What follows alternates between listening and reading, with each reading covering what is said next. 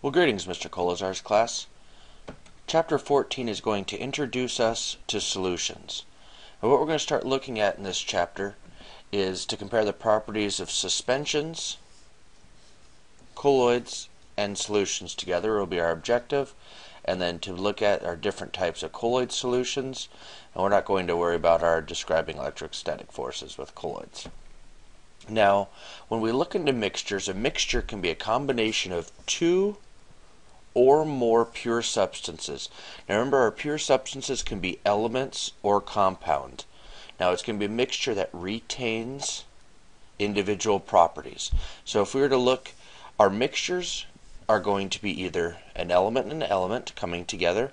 Our example here is zinc and copper atoms evenly mixing together. This is going to make the alloy brass, we'll look at later on. We could have elements and compounds mixed together, nitrogen, oxygen, carbon dioxide, all of them equally mixed together. This would be an example of air, where each thing equally kind of mixed together. And then we could also have two compounds together, like water and salt. And so we have salt water here. The chlorines and the sodiums intermixing with all of the H2O particles. So two or more substances mixed that retain their own individual properties. Now, they can either be unevenly mixed, heterogeneous, so they do not mix evenly. Substances have distinct layers or differences that can be seen. Examples could be like Italian salad dressing, freshly squeezed orange juice, granite. Heterogeneous, not evenly mixed, or homogeneous. Homogeneous means that they're evenly mixed or equally blended throughout. Substances there's not distinctness between them. They look the same from top to bottom, left to right, inside and out. So Kool-Aid's a good example if it's made correctly. Now, air, breathing, every breath you take is basically the same mixture. Marshmallows, every bite you take is about the same one. Not milk. We're going to put milk in a different category later on, even though we kind of think of it as being homogeneous. It's not quite there, so it's kind of in the debating category. Now, flowchart wise, our mixtures can be broken down to heterogeneous, so are uneven,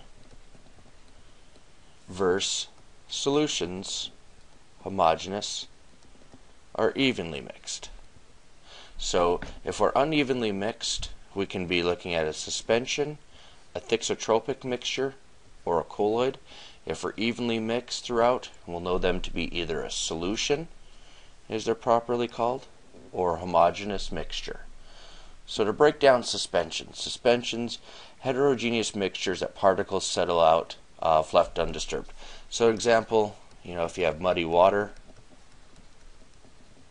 it would settle out over time, so it would eventually, you got your water up top, and all the mud would fall down to the bottom. Pepto-Bismol would be a good one. Anything that needs shaking is a clue that it's going to be a suspension. Thixotropic mixtures are mixtures that flow like a liquid when agitated, stirred, or if you put pressure on. Would be a good example there. If you were to think about toothpaste, until you squeeze it, it kind of is almost like a solid. And then once you apply pressure to it or agitate, stir it, then it starts to flow like a liquid. Peanut butter would be another good example of this, where it's solid-like until you apply that pressure. And colloids, heterogeneous mixtures containing intermediate-sized particles that don't settle out.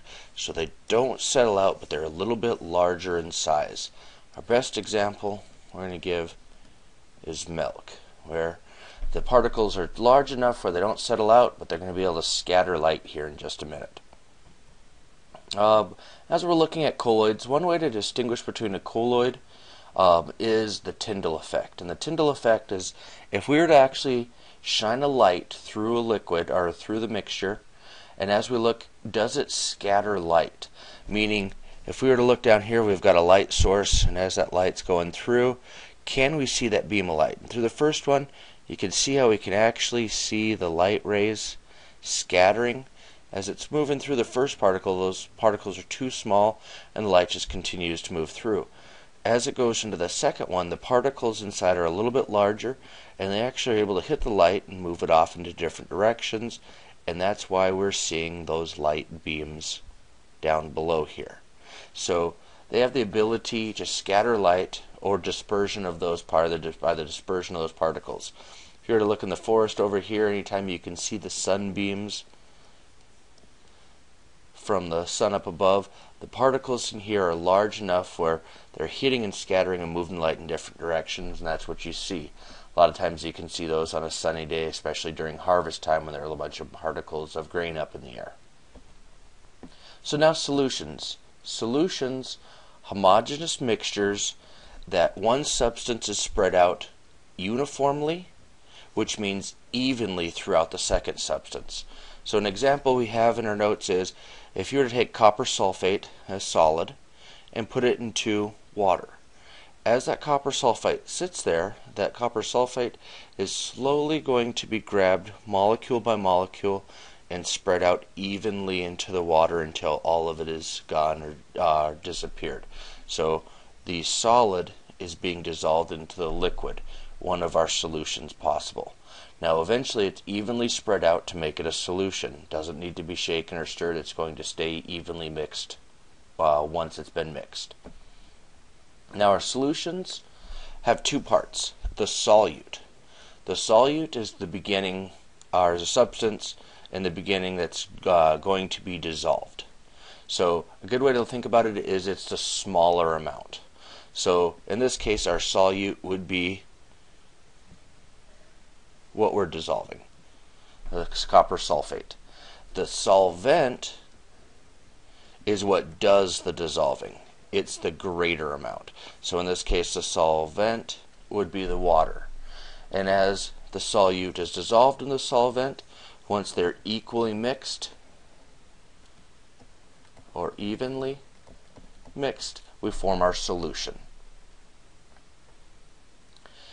Aqueous solutions, an example here, water is our most common solvent, and we call those aqueous solutions when water is involved. Water is our most common solvent on Earth. Example of this would be water and sodium chloride. You have to write down sodium chloride is a solid, and if we were to put it in water, we would make sodium positive aqueous, showing it's dissolved in water, plus chlorine negative ion aqueous, showing that they're both dissolved in that common water substance. The AQ is explaining that they are dissolved in water. Properties of solutions, 4 of them that we're going to look at.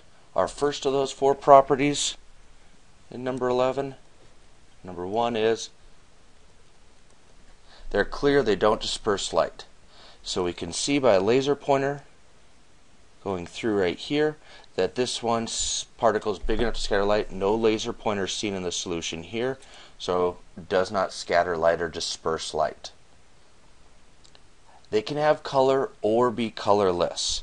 So another property is solutions can have color or no color. They will not settle upon standing. So our muddy water, after it sits, falls to the bottom. Our solution, see how it can have color, after a while, does not settle. It'll pass through a filter, so if you put up top, all of the material that started out in the top will drain down to the bottom and be at the bottom of the filter afterwards. Particle size is too small to be caught by a filter. And that will be our last of our properties on solutions for today.